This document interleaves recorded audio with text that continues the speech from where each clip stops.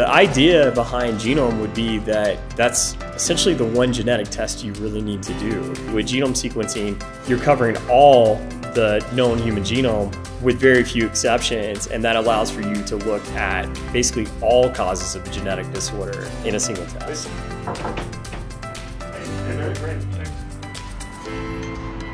This is a hospital that supports a level 3 neonatal intensive care unit. We're also at a very large research institute, and we are seeing very acutely ill babies. For NICU patients, we need a quick diagnosis. Diagnosis is the thing that makes the difference. And so what we're trying to do is, how can we help find a diagnosis? And so now we can get answers back to families quickly. Before, when we would do genetic testing, it would typically take between 4 and 6 weeks of time. Now we're able to get an underlying genetic diagnosis within the first week of life. We've been able to contribute at least to the diagnosis, not just of that infant, but also of other family members. The earlier that knowledge is provided to the family, the better. Pete rides the bus home. It's pretty exciting to be able to find the causative variant as quickly as we do in these patients, and then give them closure for what is actually causing the disease in the family and what that natural progression of the disease looks like. Knowing what to expect in the future is critical. Like a year from now, do they need to do a certain test? 5 years from now, will their child be in school? These are the kind of things that a diagnosis can help them with. It also provides the family and the patient with a community. Especially for rare diseases, they can reach out to people, someone in Australia or someone in Germany who has the same diagnosis. That sounds good. Maybe you could explain that, Andrew. The reason that this project is so successful is because we have a multidisciplinary team. Key piece is the collaboration.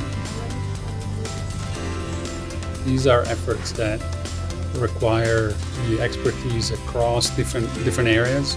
And this project, actually, we will do sequencing at ARUP for the whole genome sequencing. The data has been sent to UGCD. We have lots of very talented scientists. They do data analysis. The analysis portion of whole genome sequencing is the most labor-intensive piece of this entire process. We're talking hundreds of thousands of variants that show up in a personal genome, but they're not all causative for disease. So what you are trying to do using AI and other tools for data analysis is cut down on the list of variants that you're actually looking at so that it's a more manageable way to interpret a genome. And also we can use a more bioinformatic tool to develop preset, like filter processing.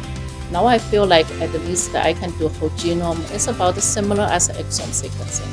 We're starting to see more and more clinicians adopt the use of whole genome sequencing because they are reading studies showing that there's increased diagnostic yield. It makes a lot more sense, especially for a child in the NICU who has a genetic phenotype, but it's not very specific for one specific disorder, to order a genome because the likelihood of finding a diagnosis is much higher than it is from ordering a targeted panel. It also allows us as a clinician to change what our expectations are in our management of that patient so that we know what their individual goals are going to be able to leave the hospital. So we're seeing a decreased length of stay. This technology is new, but in fact the answers are very clear and it's not a complicated thing to do. Like it happens and you get answers and you're like, whoa, like why weren't we doing this like a year ago?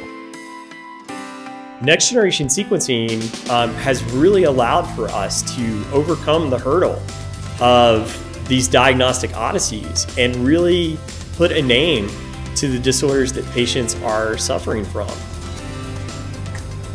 When we're looking at the most vulnerable, having the ability to offer the latest technology becomes a moral imperative. Transitioning to whole genome sequencing allows us to feel like no rock is going unturned. And even if you can't provide an answer, being able to tell these families that you've done everything feasible and everything possible, I think it's important.